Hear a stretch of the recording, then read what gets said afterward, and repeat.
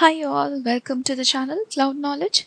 Today in this video we'll study about the usage of Copy Assistant in Microsoft Fabric.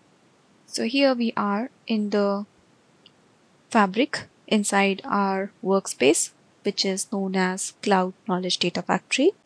And if you have already gone through the playlist created for Microsoft Fabric or have slight idea about Fabric, you know that we can create the new resource from clicking over this plus new button and select data pipeline in our case, because we want to make use of copy activity in the data pipeline. So we'll select, and upon clicking data pipeline, we'll get this prompt to give the new pipeline name. So we'll name this pipeline as pipeline copy assistant.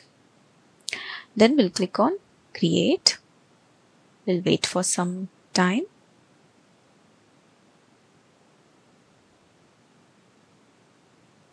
So here is the pipeline copy assistant written at the left side at the top of the page. Okay. We are now in the pipeline and it will show up in the start page. To add pipeline activity, copy data, choose a task to start. Okay, we can either select this copy data from the canvas, or at the top you can see there are several options given where the frequently used activities are shown at the top also. So we'll just click here and we could see two options: add to canvas, and another option is use copy assistant. So we'll click on use copy assistant, which will open up this page where we have to choose the data source.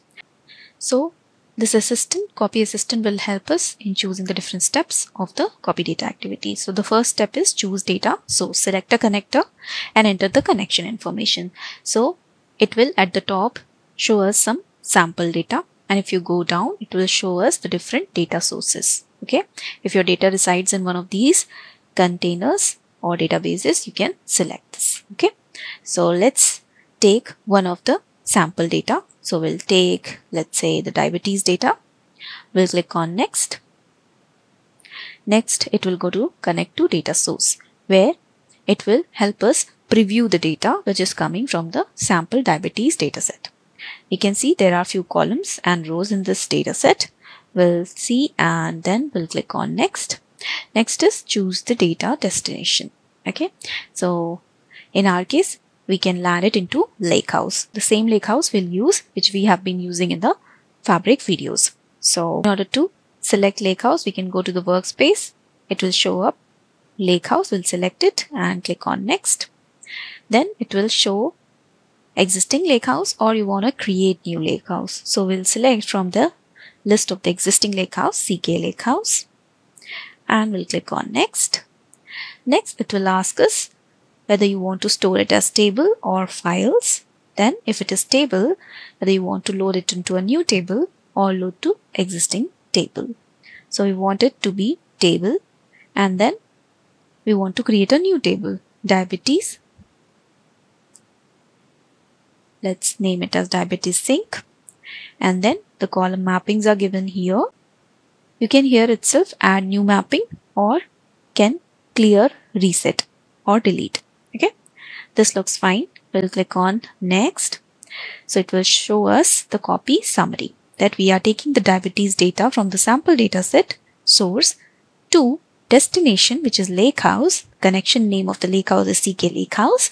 Table name will be diabetes sync. Okay, and at the bottom it will show up start data transfer immediately.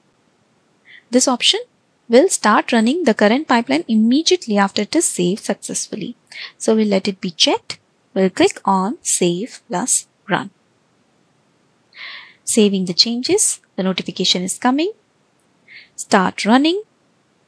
Successfully running the pipeline. And here in the output we could see in some time that the copy data activity is running. So we'll click on refresh, and we could see that the activity name copy is in progress. Let's wait for its completion.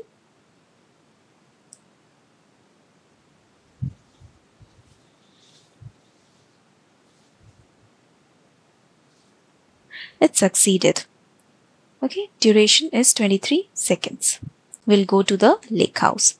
So let's duplicate this tab.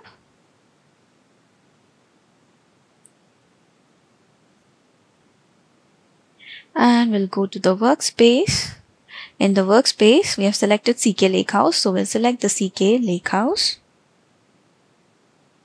And the table name given is Diabetes Sync. So we'll click on refresh here in the CK Lakehouse.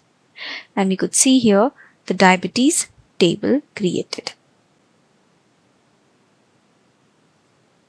The name of the table is diabetes. If we go back here, click over the copy data activity in the destination, the table name given is selected as diabetes. So it is given as diabetes in the target.